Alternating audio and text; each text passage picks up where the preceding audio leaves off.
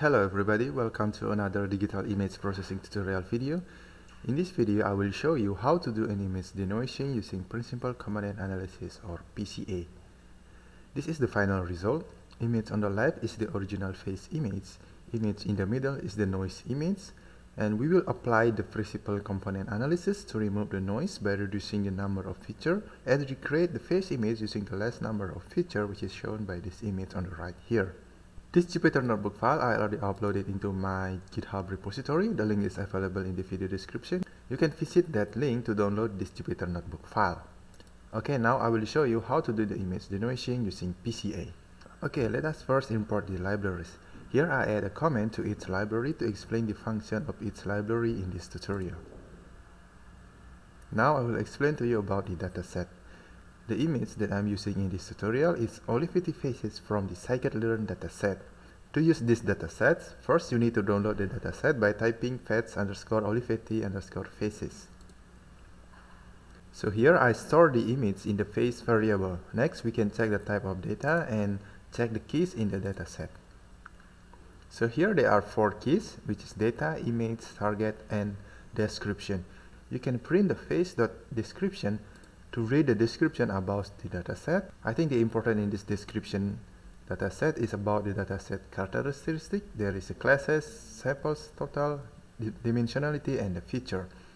So here there are 400 samples in this dataset, and each data has 4,000 features, and the value in each feature is a real number between 0 and 1.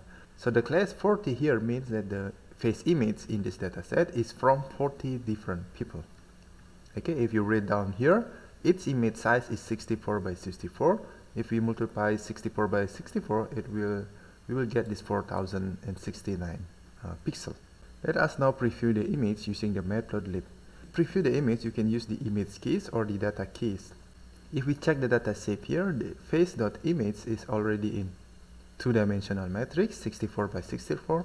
We can directly preview the image from this image key. And if we want to preview the image from face.data keys, we need to reshape the data using the numpy reshape into 64 by 64.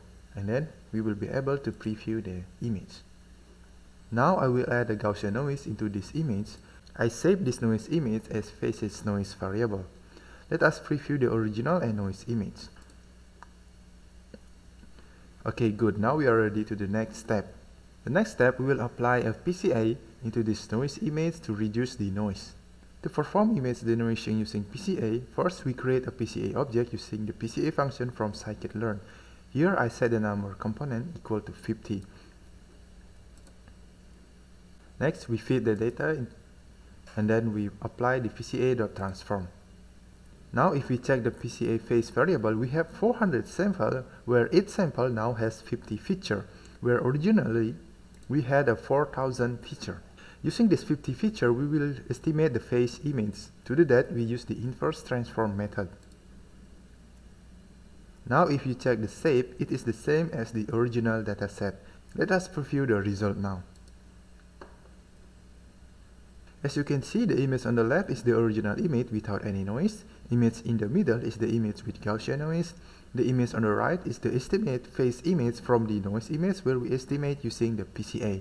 And if you want to check the other image, we can run this cell here.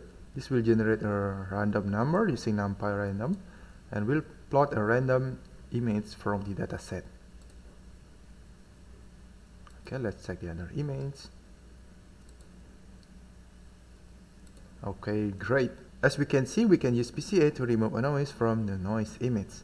Thank you for watching. See you in the next tutorial video.